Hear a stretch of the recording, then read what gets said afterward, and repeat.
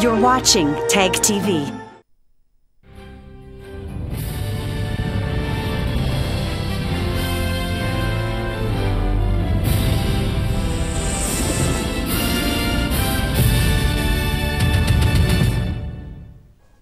Good evening. Welcome to South Asia Newsline. I'm Surbhi Sharma. Here are the top stories we are tracking for you on Wednesday, the 5th of December. Indian Foreign Minister holds talk with UAE leadership in Abu Dhabi.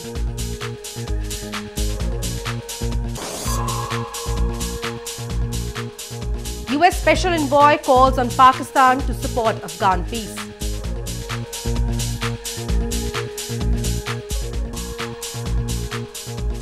And anti-Pakistan protests erupt in Gilgit-Baltistan, Pakistan-administered Kashmir. And now for all the details. Indian Foreign Minister Sushma Swaraj held talks with the Emirati counterpart in Abu Dhabi on Tuesday to boost strategic ties. Both the sides later signed a currency swap agreement to boost investment and enable direct trade without using dollars or other international currencies. Indian Foreign Minister Sushma Swaraj met her Emirati counterpart Sheikh Abdullah bin Zayed Al Nahyan on Tuesday and co-chaired the 12th session of the India-UAE Joint Commission meeting in Abu Dhabi. Both the leaders held discussions on cooperation in energy, security, trade, investments, later defense and consular, among others. They later signed a currency swap agreement to boost investment and enable direct trade without using dollars or other international currencies. The bilateral currency swap agreement is expected to reduce the dependency on hard currency like the US dollar, and two central banks had agreed to the deal. Earlier in the day, Swaraj called on Crown Prince of Abu Dhabi, Sheikh Mohammed bin Zayed Al Nahyan, and expressed satisfaction over the pace of bilateral relations. Bilateral trade between India and UAE stood at around $52 billion in 2017, according to the figures from the Indian Embassy in the UAE. In news from Pakistan, US Special Envoy Zalmay Khalilzad in his multinational tour for Afghan peace visited Pakistan on Tuesday. He met Pakistan's Foreign Minister Shah Mahmood Qureshi and talked about the Afghan peace process to end the war with Taliban in Afghanistan.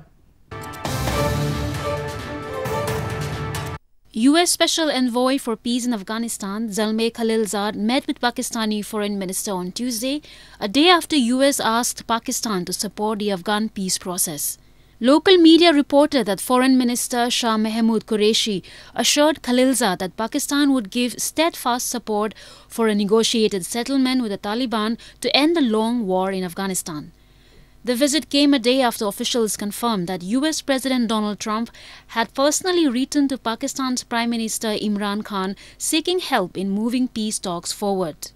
Pakistan's Foreign Ministry on Monday said Trump in the letter stated that his most important regional priority was achieving a negotiated settlement of the Afghan war. Officially allies in fighting terrorism, Pakistan and the United States have a complicated relationship. Relations between both the nations frayed after the US earlier this year cut all security assistance to Pakistan over Islamabad's failure to fight militancy in the region. Moving on, massive anti-Pakistan protests broke out in illegally occupied territories of Gilgit-Baltistan and Pakistan-administered Kashmir on Tuesday. Thousands of protesters gathered to express their anger against the Pakistani government and demanded their fundamental and constitutional rights. Unprecedented scenes of anti-Pakistan sentiment swept across the illegally occupied regions of Pakistan-administered Kashmir and Gilgit-Baltistan on Tuesday, where thousands of people gathered to protest the 7-decade-long misrule and subjugation of Islamabad. While expressing anger over the plundering of their land and resources, people demanded an absolute freedom from the clutches of Pakistan. The protest leaders urged the protesters to ramp up their peaceful campaign, citing that Pakistan will soon have the authority over all their prerogatives, with locals reeling under abject poverty and depravity. यहाँ पे basic rights नहीं मिल रहे हैं, हमें constitution rights नहीं मिल रहे हैं और हमें डिफरेंट जितने भी राइट्स हैं वो हमें नहीं मिल रहे हैं। यहाँ पे कॉन्स्टिट्यूशन राइट्स नहीं मिल रहे हैं, हर चीज़ हमें नहीं मिल रही है और बिजली पानी का सख्त यहाँ पे बहरान है और जितने भी VVIPs यहाँ पे मीर है, वहाँ पे जितने भी हाई कॉन्स्टिट्यूशन पे जितने भी हाई सीटों पे यहाँ पे लोग हैं उनके लिए सारी चीज़ें अवेलेबल हैं। Locals blame the illegally occupied territories continue to suffer a stepmotherly treatment, and it is part of Islamabad's agenda to keep them underdeveloped. People demanding their rights are more than often subjected to inhuman treatment, and their voices are muzzled with brute force. In news from Afghanistan, clashes in Afghan capital Kabul ended on Tuesday after police arrested the man whose house was under siege by government forces for at least 20 hours. The clashes, which also killed one police personnel, broke as security forces wanted to vacate the house on a court order, but guards inside the house opposed. Standoff in Afghanistan's capital Kabul ended on Tuesday after police arrested a man named Tamim Shansab, whose house was under siege by government forces for at least 20 hours, the Afghan Interior Ministry confirmed. The ministry said 18 security guards of Shansab were also arrested by the government forces and assured that the situation in Kabul's Shar-e-Naw area is under control now.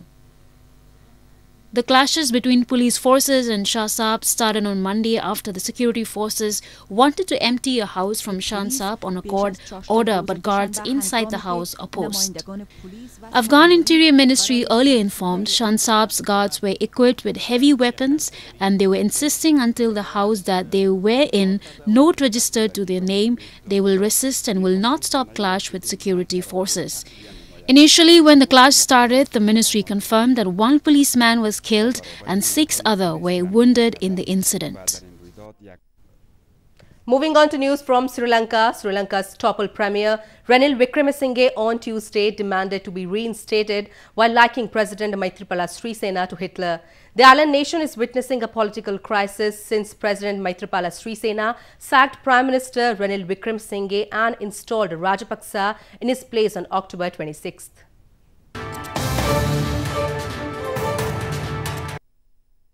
Sri Lanka's ousted Premier Ranil Wickremesinghe likened President Maithripala Sirisena to Hitler on Tuesday as he demanded to be reinstated almost 6 weeks into paralyzing political crisis in the country. Wickremesinghe, the leader of Majority United National Party or UNP, said President should respect the sovereignty of the people and act according to the constitution. The island nation is witnessing a political crisis since October 26th, when the President Sirisena sacked Wickremesinghe and replaced him with former President Mahinda Rajapaksa. However, with Wickremesinghe's supporters still controlling a majority in parliament, which has witnessed brawls between lawmakers in recent weeks, Rajapaksa has lost 2 votes of confidence. On Monday, the court appeal denied Rajapaksa the authority to act as Prime Minister and stripped his cabinet of powers, giving Rajapaksa until December 12th to prove his legitimacy and that of his government. The Supreme Court is also expected to rule this week whether Sirisena's decision to dissolve Parliament in November, a move already suspended by court, was constitutional. A dog show was recently organized in Vadodara city of India's western Gujarat province, in which around 160 canines of different breeds participated with their owners. The event was aimed at educating the dog lovers about loyalty, strength and other characteristic features of the animal. At least 160 canines of different breeds enthralled pet lovers during a dog show organized recently in Vadodara city of India's western Gujarat province. The Gujarat Kennel Club organized the event where the dogs wearing caps, jackets and other colorful clothes caught eye of the canine lovers. During the event, the visitors got a first-hand look at rare breeds that require special care and attention. The attraction of the show were German Shepherd, Pugs, Labrador, Bulldog and Doberman. इसमें बहुत सारे 8 या 9 group है, जैसे Labrador है, boxer है, German shepherd है, great Dane है, तो उस टाइप के सभी डॉग यहाँ पे शामिल हैं। पूरे इंडिया से लेके देखो, पंजाब से लेके दिल्ली है, गुजरात के बहुत सारे हैं, महाराष्ट्र है, महाराष्ट्र में पुणे, बॉम्बे से है, फिर साउथ से है, वेस्ट बंगाल से है। ये पूरे जगह से यहाँ पे डॉग शो करने के लिए सभी यहाँ पे आए हुए हैं। डॉग अपने स्टैंडर्ड के हिसाब से अच्छा होना चाहिए, मूवर अच्छा होना चाहिए, बॉडी का टाइप अच्छा होना चाहिए, और वो टेल टू हेड सब कुछ बिल्कुल प्रॉपर जो स्टैंडर्ड बोलता है वैसा होना चाहिए। During the event, a special desk was also set up for educating the dog lovers about loyalty, strength and other features of the animal. In a unique way of worshipping the goddess, scores of Hindu devotees in India's southern city of Coimbatore took part in a festival on Tuesday where they whipped themselves, inflicting pain on their bodies. The 300-year-old ritual of self-flagellation is carried out by villagers to appease goddess Adaikala Amman.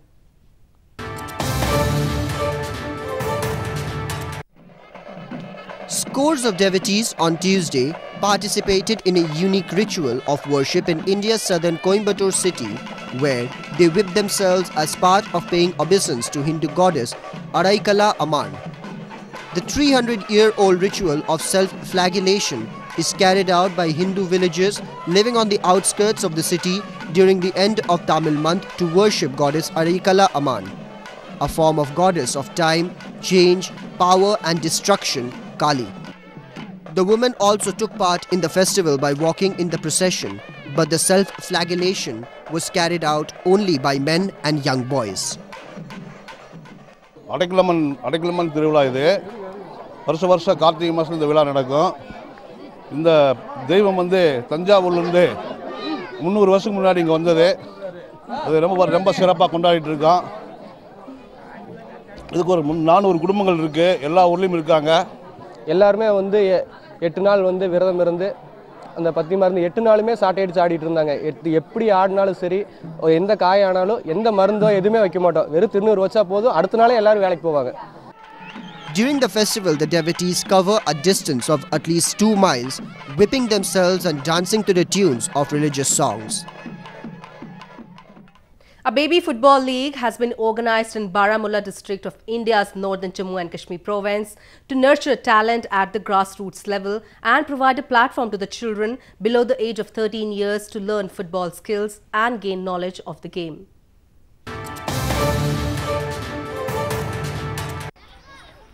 With an objective of promoting football as the grassroots level, a baby football league has been organized by the All India Football Federation or AIFF in Baramulla district of India's northern Jammu and Kashmir province.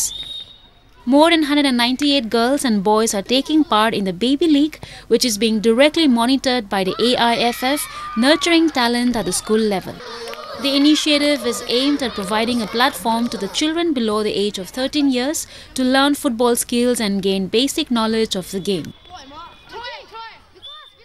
ये हमारे school में पहली बार हो रहा है, जिससे बहुत सारे बच्चे अट्रैक्ट हो रहे हैं फुटबॉल की तरफ, अपनी फिजिकल एक्टिविटीज़ को दिखा रहे हैं, अपनी फिजिकल फिटनेस को दिखा रहे हैं.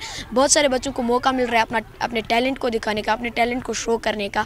बहुत सारे बच्चे ऐसे भी थे जिनको फुटबॉल खेलना आता था लेकिन वो दिखा नहीं पाते थे, और ये बेबी लीग की वजह से वो अब अपने टैलेंट को एक्सप्रेस कर सकते हैं, अपने टैलेंट को शो कर सकते हैं. बेबी लीग का जो मेन मकसद यही है कि जो 4 साल से 13 साल की उम्र के बच्चे हैं उनको एक प्लेटफॉर्म प्रोवाइड हो ग्रास रूट लेवल पे, क्योंकि अगर हम देखा जाए यूरोपियन कंट्रीज़ फार बेटर है एशियन कंट्रीज़ से फुटबॉल के टर्म्स पे, तो तब यही स्ट्रैटेजाइज किया गया कि पहले फुटबॉल का एक नॉलेज जो बच्चों में एक इंटरेस्ट है वो पैदा होना चाहिए, और इसी के लिए ये जो बेबी लीग है इसका इनेकाद किया गया. The interest for football has increased among the youngsters in the valley after a local football club, Real Kashmir FC, became the first ever football team from the province to play the I-League, a top division league in the country. Well, that's the way it was in South Asia this evening. Before we conclude the top stories once again. Indian Foreign Minister holds talks with UAE leadership in Abu Dhabi.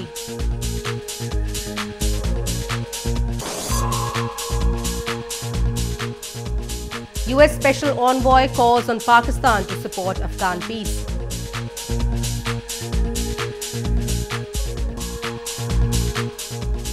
And anti-Pakistan protests erupt in Gilgit-Baltistan, Pakistan-administered Kashmir.